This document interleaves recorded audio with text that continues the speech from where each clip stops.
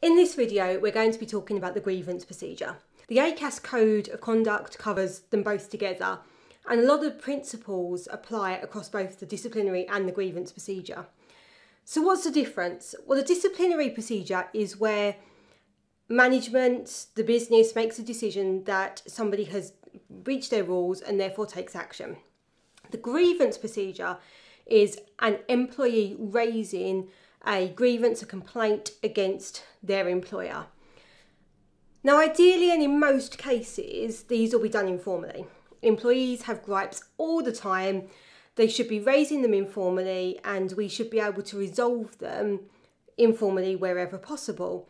But there will be occasions where that's not possible, either because there's such a difference of opinion between management and the employee, or for some reason somebody isn't resolving in the way that they should be, or perhaps it's such a serious matter. So let's say bullying, harassment, for example, really serious, and somebody may want to go straight to a formal grievance. So you should have a grievance policy which tells employees what they need to do should they have a formal grievance to raise. And if they have a formal grievance, they need to put it in writing. So when somebody's raising a grievance, we're talking formal, they've put it in writing, they've said they've got concern, and they are raising this under the grievance procedure. Your grievance procedure should then dictate what happens next, and it should follow the ACAS code, which is that the individual will be invited to a meeting. This should not have any delays. We should be doing this as quickly as we possibly can.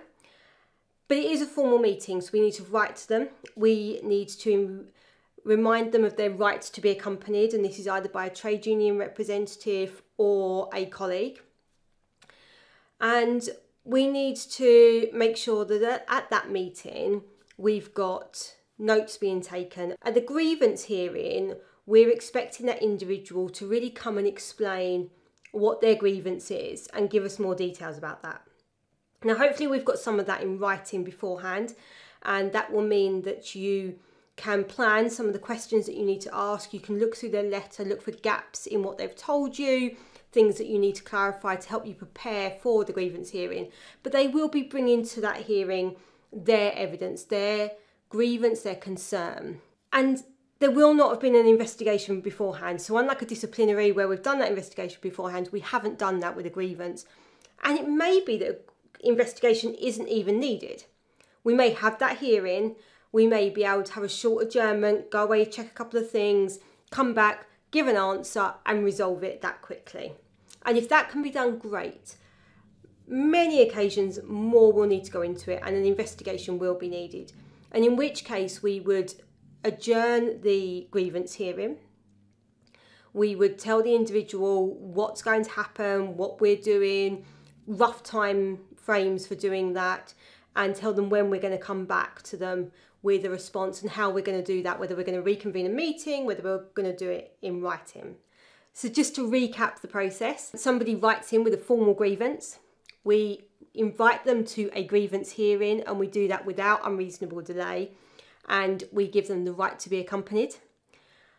We hear their grievance, we find out the facts, we get as much information as we can from them, and then we adjourn that meeting before coming back to them with the outcome.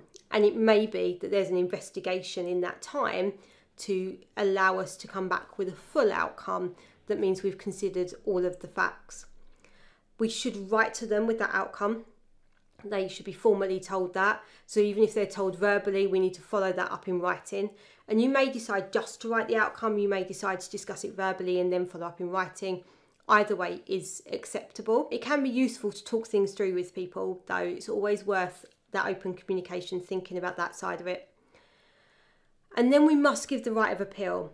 So just like with a disciplinary hearing, there is the right to appeal. So if the individual is not happy with the outcome of their grievance, they should be able to appeal to somebody who is at the next stage. So somebody who is more senior, who has the power, genuinely has the power to overturn the grievance decision that was made in the grievance hearing. And so it's always worth making sure that we've kept somebody back to do that.